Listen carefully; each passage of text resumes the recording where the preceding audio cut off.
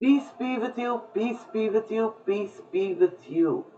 And this is the season we want if each one of us to be reconciled to God because we do believe that God is spirit and worship him in spirit and in truth. The verse for today, I give you a new commandment. Love one another just as I have loved you. So you should love one another. This is how everyone will know that you are my disciples if you love one another. So let us begin our worship song with the song Been So Good.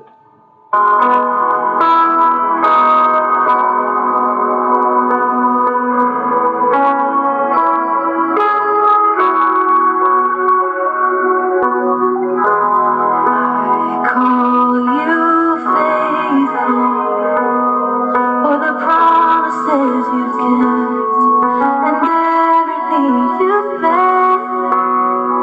And Lord, I'm so grateful you were with me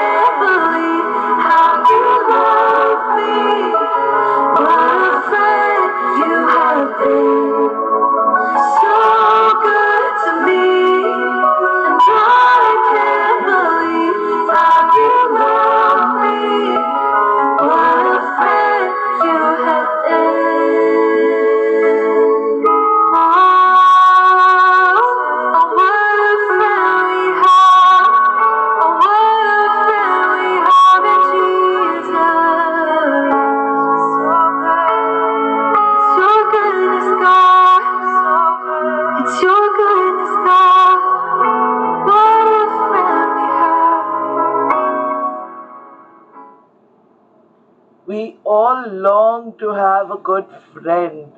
And so nicely she puts it in a song that, Lord, you are such a good friend to me. You know, I Amen. this sentence itself shows us that we have such a good Lord who can be so friendly, and we need to offer our friendship back to the Lord. So, over to you, Geeta. Let's hear the message for today. Hallelujah. Yes, Lord, we want to thank you, Lord. You are the best friend that we have, Lord. Hallelujah. You are truly our Valentine, Lord. Lord, no one can love us the way you do, Lord. Such great love that you have demonstrated by laying yourself down for us, Lord, by dying on the cross for our sake, Lord. Hallelujah. You loved us so much, Lord, that you left your heavenly glory and you came down to this world, Lord, to save us, to redeem us, to bless us, Lord. Hallelujah.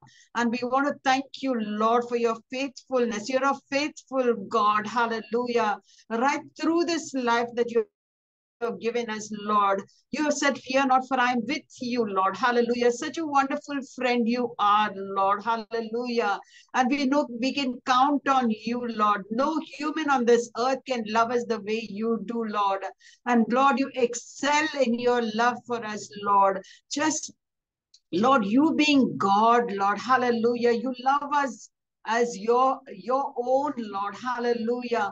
Yes, Lord, we thank you, Lord, for having chosen us, Lord, to know you.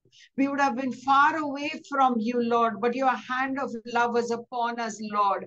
You brought us out of darkness into your marvelous light, Lord. And you just don't say that you are God, but you say, Lord, that you are our friend, Lord, hallelujah. We want to thank you, Lord, for this friendship, Lord, for this relationship that we have with you, a living relationship, not a dead one, Lord. And we want to thank you that each day you're with us, Lord, revealing yourself through your word, Lord. This day, Lord, we ask of you, Lord, anoint us afresh, Lord, our understanding, our hearts, Lord, our spiritual ears, that we would be able to hear you, Lord, in the spirit, and that we would not be just hearers of the word, but doers of the word, Lord. Thank you, Lord. Lord, for uniting us together, and we welcome you, Holy Spirit of God. We welcome your presence, Lord. For you said when two or three gather together in your name, you are there in the midst of us, Lord. We want to thank you for this time, Lord. In Jesus' mighty name we pray. Amen and amen. Hallelujah to the Lamb of God. Once again, the Lord has brought us together on this Wednesday evening, and we are here with one agenda: to know the Lord, because it's the desire of the Lord that we would know. If we truly love someone, we would desire to, meet with that person. We would desire to sit with that person, to talk to that person, to listen to that person. Okay, and how do we listen to God? Through his word. How do we know all of us talk to God, but how do we listen to God? It's very important to know that it's through the word of God that we are able to listen to the voice of God. He has declared his heart. It's a love story. This book called the Bible is not just a story book. It's not a story book. It is a love letter, a letter that God has given to man. This is the way I love you. I love you with an eternal, everlasting love. He's a loving God.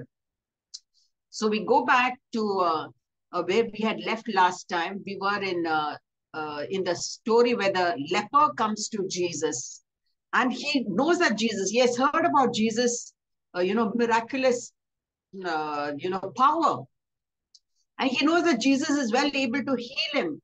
But is Jesus willing to heal him? That was his problem. Because he was so rejected by society. He was so rejected by his family. He was thrown out, being leprous, he was thrown out from his family.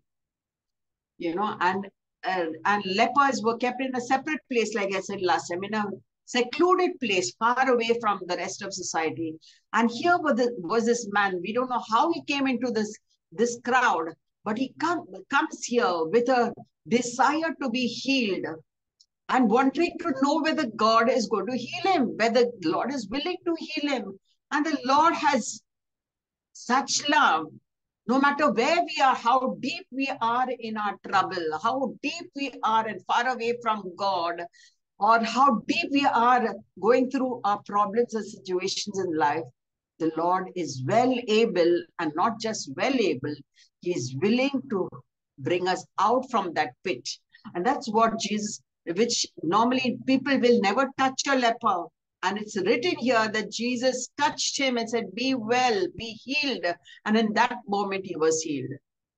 Leprosy is like, we can say sin is like leprosy. It is such a thing that eats up our system. The Bible says, none of us is righteous. No, not one. All of us have a sin nature. And the Lord came to set us free. Like the Lord came to heal that, the Lord healed that leper. The Lord heals us not only of our sickness, but first important thing, from all of our sin. So the Lord came to set us free from sin. Now we go to the next portion. We see it in Luke chapter 7. Now, when he concluded all his sayings in the hearing of the people, he entered Capernaum. Now, these are not just stories, they're life instances of God recording all this through holy men of God. God gave, the Bible explains for itself who's the author. Now, there are many human authors in the entire Bible. But the real author is human hand was writing, but the Holy Spirit was working through them, through the ink to write, through the parchment, whatever they were writing, with whatever ink or whatever they were using those days.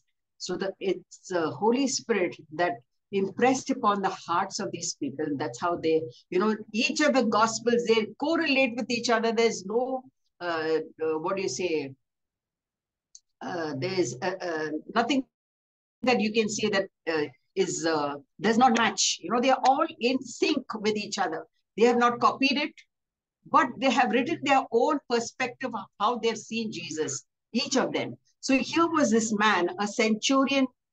A centurion is in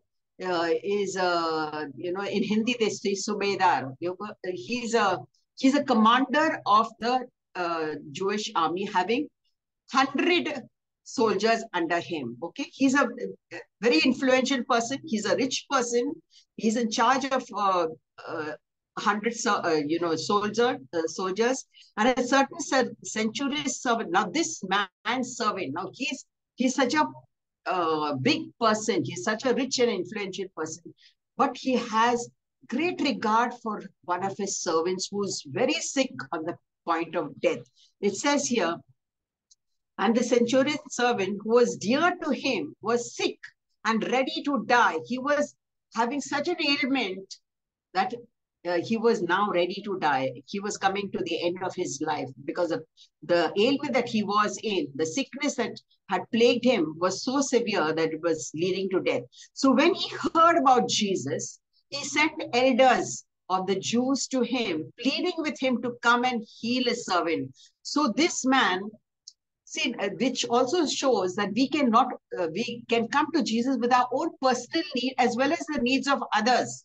So this shows that the Lord is open to all of his, the creation. He's open to each one of us human beings. So this man has come with a request. Having heard that Jesus is a great and mighty healer, he has done great miracles. So he has come with a request, and he has not personally come. Here it says he sent elders of the Jews. Now he knew that the Jewish people were very close to Jesus. So this man, this centurion, is not a Jew. He's a non-Jew. He's a Gentile. So he approaches some of the elders of Jewish elders, and he tells them, could you please go on my behalf and please tell Jesus? Now, let us see what he tells. Okay, he sent elders of the Jews to him, pleading with him to come and heal his servant. And when they came to Jesus, they begged him earnestly, saying that one for whom we should do this was deserving, for he loves our nation and has built a synagogue. So this centurion is not only a very rich person, not only a very influential person, but a very loving, kind person in his heart. And he had regard for the Jewish people. The Jewish people normally, according to the tradition, they don't mingle with Gentiles. But now this Gentile, this non-Jew has done a lot for the Jewish people. He built a synagogue. So these elders are coming to Jesus and telling Jesus, not that Jesus is unaware. See, Jesus is aware of everything. Who the centurion that he's going to come to him at so and so time. He's going to send people, on behalf of him and all that he's aware of. So, but these people are explaining to Jesus that this man is a person who loves us and who has erected a synagogue for us. And Jesus went with them. Now, their request was, that this man wants his servant to be healed. So he may have thought whether Jesus is going to come to my house because I'm a Gentile, because Jews and Gentiles don't have proper relationship with each other. Jews were separate. They didn't mingle with Gentiles. So this man would have wondered, is it possible that Jesus may not want to come to my house? Okay, that must have been in his mind also, because of this background that we know about the Jews. And when Jesus went with them, now Jesus did not say no, didn't say anything. His desire was to go and heal that servant. And when he was already not far from the house, the centurion sent friends to him, saying to him, Lord, do not trouble yourself, for I'm not worthy that you should enter under my roof. So this centurion said, sent people. He didn't himself go to Jesus, but he sent people to tell Jesus, Jesus, don't come to my house. I'm not worthy that you come under my roof. I don't want you to come under my roof because you are such a, such a great prophet. Now, he wouldn't have known that Jesus is a Messiah, that he is the living God. He wouldn't have known that. But he knew that he is a miracle worker. And he sends this message when he sees Jesus coming, towards his house. He sends this message to the people saying, Jesus, I'm not worthy. None of us is worthy. What this man says, that he's unworthy. Yes, all of us are unworthy creatures, but the Lord chooses to love on us. The Lord chooses to have his glory shine upon us. It's the Lord's desire that none of us would suffer in this world damnation and, being separated from him because of our sinful nature. And so what happens?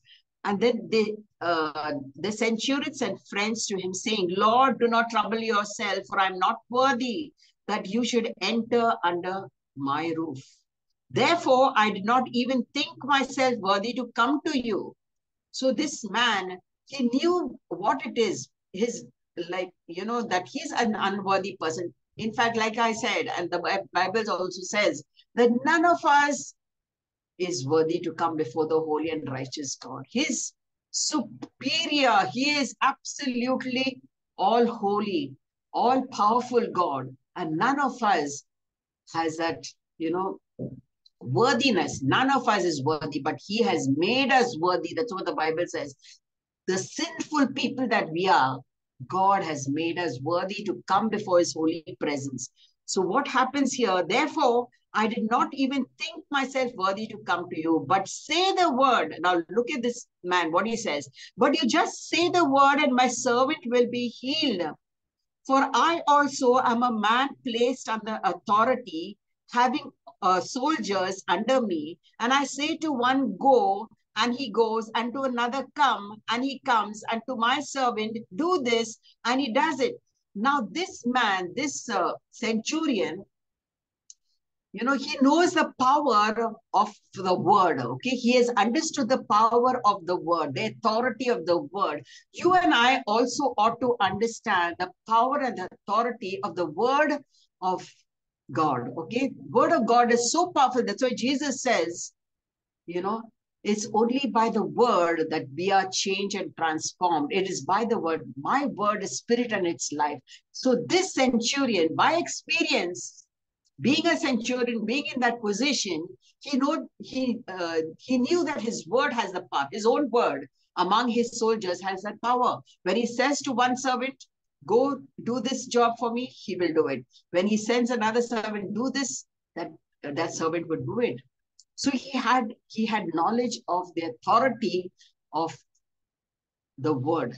You and I also need to develop this, this understanding that the word of God is so powerful. It's actually the word of God is Jesus himself. Actually, when we speak the word of God, we're speaking God's word in our situation, like, because God has given us that authority through his word to command things to happen, and it has to happen. So what he says, I say to one servant, "Go," and he goes, and to the other, "Come," and he comes. Now Jesus marveled at this man's faith. Now this is speaking about our faith. How do we appear before God?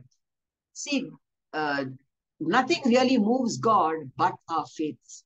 It's very important. Without faith, that's what the Bible says, without faith, it's impossible to please the Lord. And how do we develop our faith?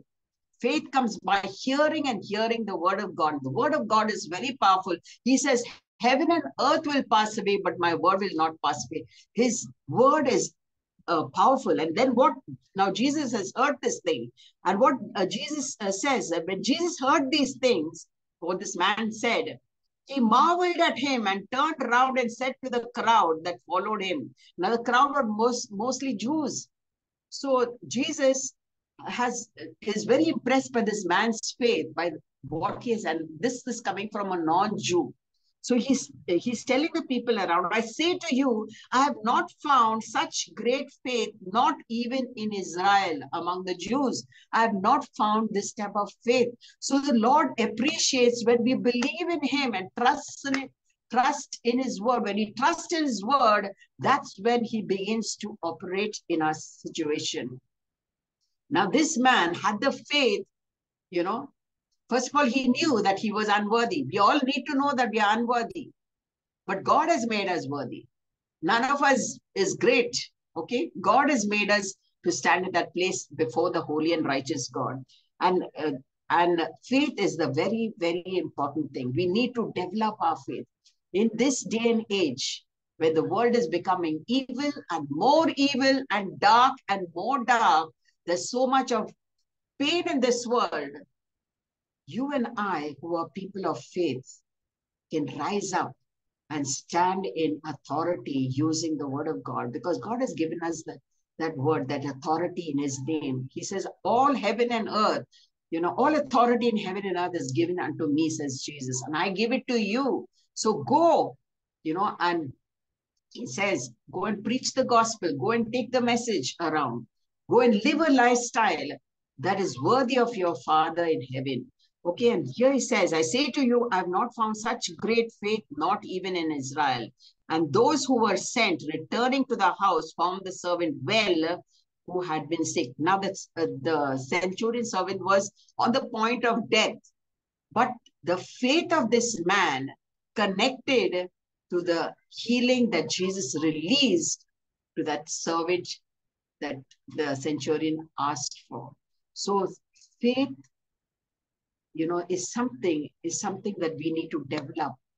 Faith in the word of God, faith in the Lord Jesus. He's our maker, he's our creator. Who knows us better than him?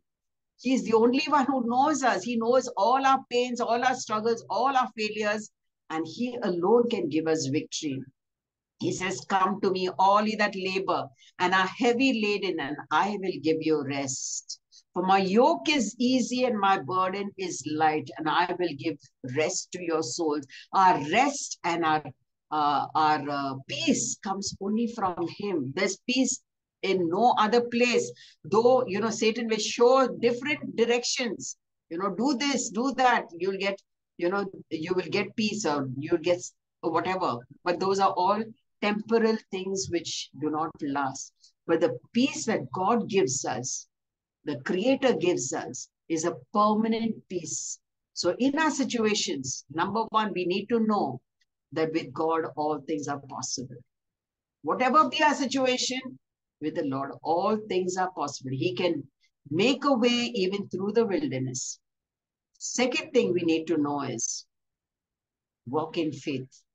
Never give up on the Lord Jesus, because there is no other truth anywhere else. Jesus alone is the way, the truth, and the life.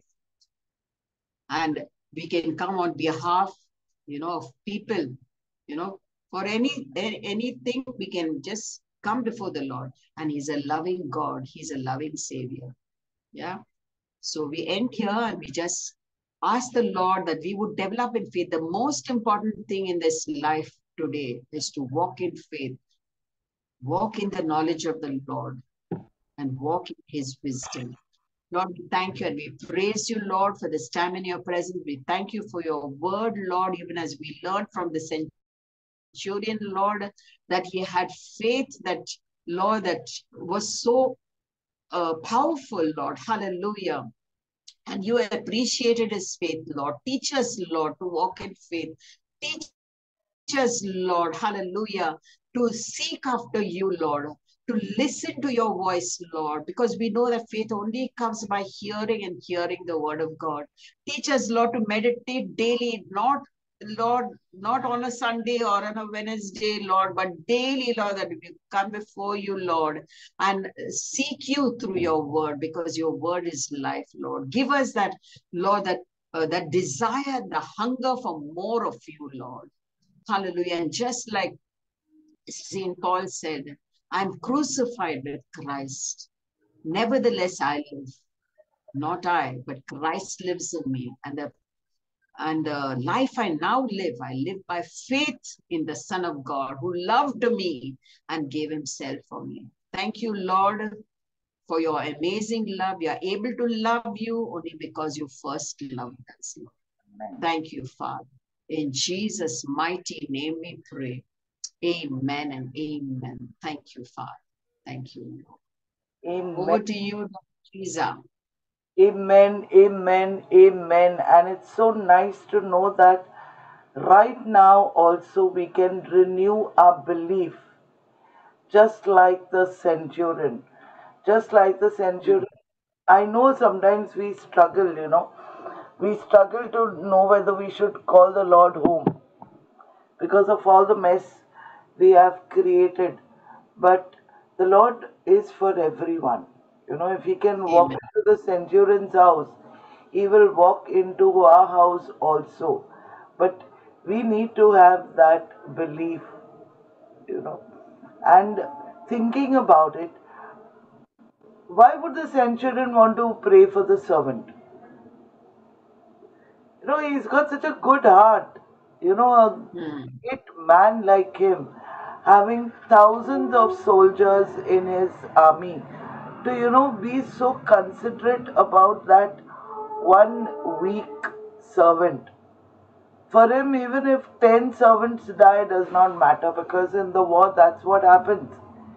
But no, to be so concerned even of that servant definitely makes us also think about it. That there are so many people that we meet, they will come and tell us that, I'm suffering from this, I'm suffering from that. We must have that heart like a centurion and pray to God on their behalf. Amen. Rather than, think of going and sharing the gospel with them and asking them, no, you got to be convinced. No, even if we pray like the centurion, and this is the time I think elders like us can take that authority to Stand. pray for uh, most of the people who come to us. And trust me, every third or second person comes with a particular problem. Yes. And like you said, there is nothing impossible for our God, because only we know the value of belief, because it is said in John chapter 3, everyone who believes shall have eternal life. Amen. John 16 says, 3:16 says, "For God so loved the world that he gave us his one and only Son, that whoever believes in him," it is whoever believes, "shall not Yes. perish but have eternal life." So it is very important for us to know the value of Jesus, because the only way to God is through Jesus. And Jesus does not care whether you're a centurion or whether you're a servant or whether you're a leper or whether you're a sinner, you're a warrior, anybody. He has stood for people who are stoned. He has stood for people, so much so he stood for all of us, and he gave us only life for us. Amen. So I do think that we need to be like the centurion. You know, the message is so good, so powerful, that I think I need to promote myself to becoming a centurion and feeling that, I have an army of people who I don't know, but at least I can pray for them. And how difficult was the centurion's conversation with Jesus? It was so friendly. That's what the Mm. song also says, no? You've been so good to me, you've been like a friend. Jesus is so Mm. open to your conversation. No, he does not say, "I want you to dress like this, I want." He's ready to hear you out. I think we Mm. also must be ready to stop looking at people and explaining our doubts or problems, but think that Jesus is in our midst. Why? Because he's in our midst.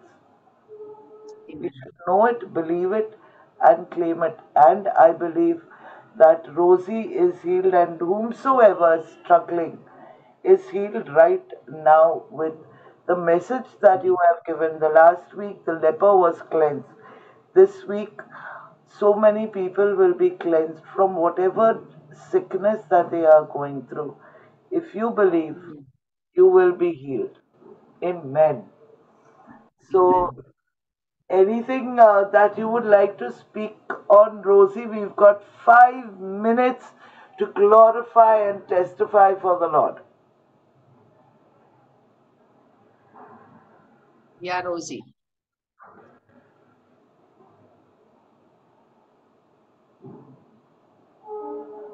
Priyanka, would you like to speak up on something? You would like to thank God for something that has happened, even if it is small. The minute you thank, that small thing becomes a blessing and it becomes the greatest thing in the world. So I'll tell you one thing. It is miraculous for my family also. That I was trying to like learn my vehicle, my car, for many years, and I never drew road पे कभी नहीं चलाई. And today I just said I told my father that I want to drive, and he was so scared. I said, "You have a insurance?" No, I don't have an insurance because of my um past illness. I never got any insurance from any company. So I said, "You have insurance. You don't worry. I don't have insurance, but I'll drive today." And I sat and I was driving, taking a turn, taking reverse, parking. And how come you're doing on the first day you're driving in traffic? You're driving fearless, like you're driving from ages. And I said, I don't know. I just prayed and I said, Praise God. let's go. Mm. No, because there was a small emergency in my family and I had cars, but I couldn't drive. It was a very critical situation. And that moment I decided I will drive, but I was so, full of fear. But today morning, I just said, no, I'm not going to fear. I'll just pray and I'm going to start. And I really did it. For 1 hour, I was driving, and my father was just looking at me. And most amazing thing, my father, every morning or anything goes wrong with me, I fight or get angry, and he says, uh, "You're reading Bible, then why you're behaving like this? You become like Jesus now. कोई भी कुछ भी बोला, you just become like him. You're reading it, and he was against all this few years back. And now he's, telling me that, you tell me also what are you reading. And I don't know how it is happening, but few years back he was angry man on this. Mm. Now he says, you're reading now all this? Good, good. Take this easy. Yeah, it's a wonderful testimony. Praise God. Yeah, today car ka thing was miracle. And it was like, he thought, how come you're doing this? I was in, like, मुझे पसीना आ रहा था my first day पे. And you're Mm. just driving like a professional. No, I Yeah. said, And I'm I just have really seen Priyanka, the day you want her to stand up and talk, she goes completely blank. But today, when Mm. I'm seeing her speaking up on screen, God will do wonderful things with you, Priyanka. yes. When He is with you, He has seen me trust how me, I was. I couldn't speak. I all couldn't tell my name. all things Yeah. are possible. Because Geeta and me, we have driven, I think, more than 1,000 kilometers to villages and come back with once the tire bursting and so many things happening. And two children, and Geeta and me. But God was there. Amen. Amen. Amen. Amen. Amen. Yeah, I very much, I identify with you, Priyanka, on this because sometimes our fears overtake us. But faith is something that dispels fear. If we say, no, Lord, I know I'm going in your name. And like you said, you prayed. So that was the reason the Lord gave you the boldness to do what you wanted to do in driving the car. He Praise makes God. the path, He makes the way, He makes it all right for you. Yes, So we are off with 1 minute and we yes, are now ready to join into the next session because in the next session we are going to be fellowshipping with each other, understanding how to get closer and closer to the Lord Jesus Christ, who is going to be our friend. Yes, I know, Rosie, you are very eager to speak up, but we have shortage of time on this meeting. But as soon as you restart, oh, we will be able to get together, yes, understand one another, more importantly, understand how the Lord yes, yes, Jesus Christ works for you and me. Amen. yes, amen. Amen. Amen.